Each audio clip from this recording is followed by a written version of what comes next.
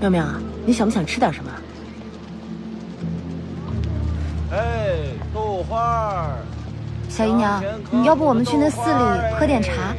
好呀。豆花儿。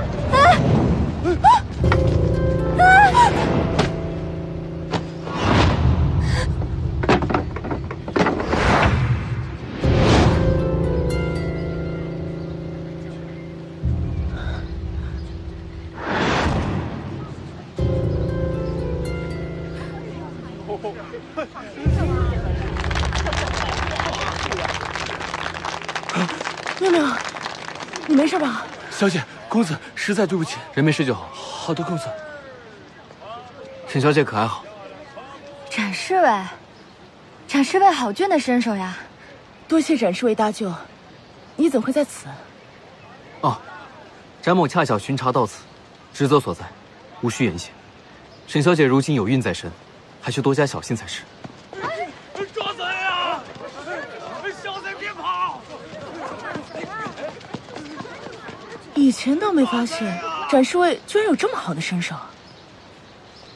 身手矫健，锄强扶弱，耿直不多言，路见不平拔刀相助，此乃真英雄呀！嗯。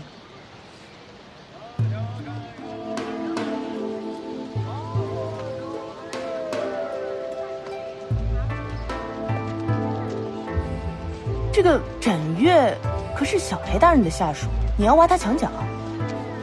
正是。展侍卫功夫是极好的，又没有读书人那般拐弯抹角的心思。若我能日日见到他，顺带看他打上几套拳，再偶尔聊一聊传闻中的江湖轶事，想必对腹中的娃娃也是大有裨益。哦，你是这么想的。嗯，若能如愿，确实不错。可我看这个展侍卫像是忠良之辈，所谓忠臣不事二主，人家未必肯来吧？哎，那我就更觉得自己没有看走眼了。那若是小裴大人阻拦呢？那就更不必担心了。裴远真，他好歹也是我前夫，也算我半个舅舅，应该不会跟我这个外甥女计较吧？一孕傻3年，哎，你慢点，等等我。樱桃胡乐儿。展侍卫，展侍卫，我沈家小姐想请你到府上去做护院。哎，展侍卫，你同不同意？你给句话呀！2杯醒小。 4倍，如何？4倍，当真？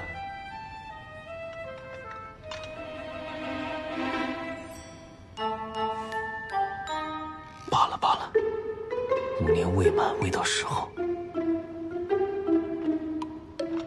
2位，展某还有事，先告辞了。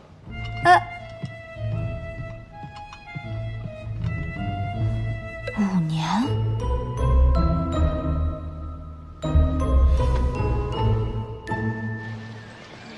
小姐，今日我们莫走湖畔了吧？绕过去吧。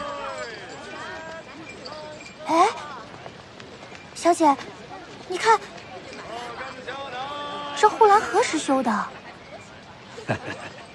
姑娘不知啊，前些日子便有一位孕妇差点摔倒了，咱们裴知府体恤民情，便个人出资修建了护栏，真是宅心仁厚啊！哟。 竟是裴远征，还余了一只风筝，不如便送给夫人肚内的小娃娃吧。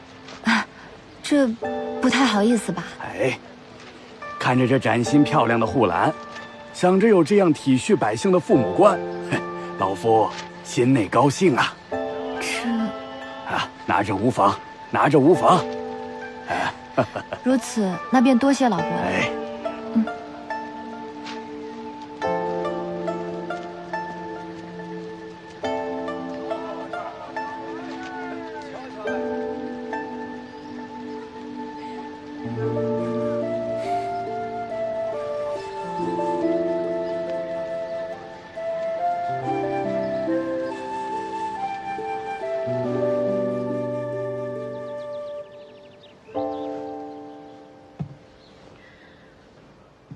展大侠不是说今日给回复吗？这日盼夜盼的，连个人影也没见到。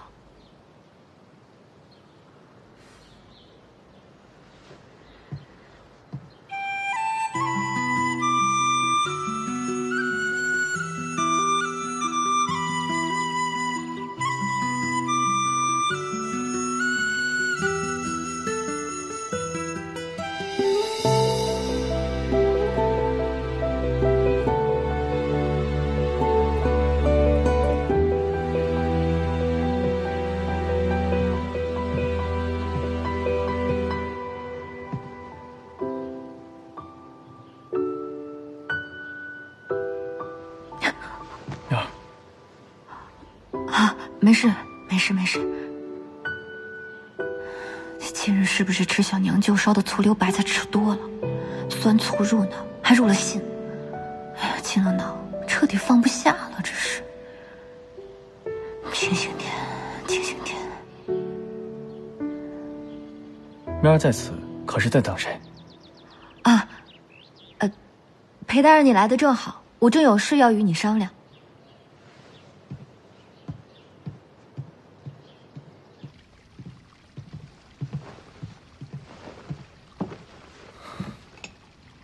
若是为了展月的事，便不必再问了。为何？妙儿重金聘请展月，可是为了酬谢。不光是为此，我还想日日都见到展大侠。日日相见，不错。专程为他？是啊。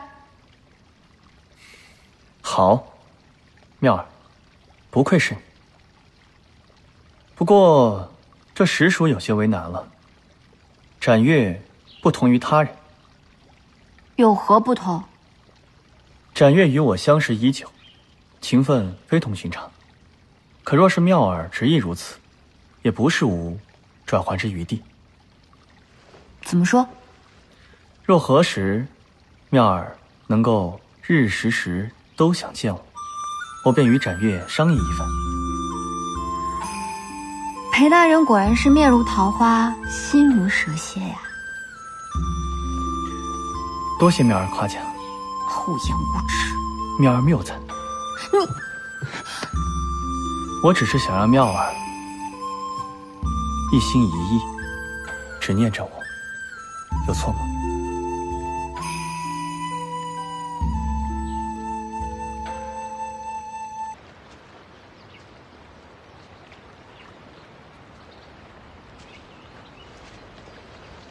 不知公子要问什么问题？敢问沈小姐，这腹中胎儿是何人之子？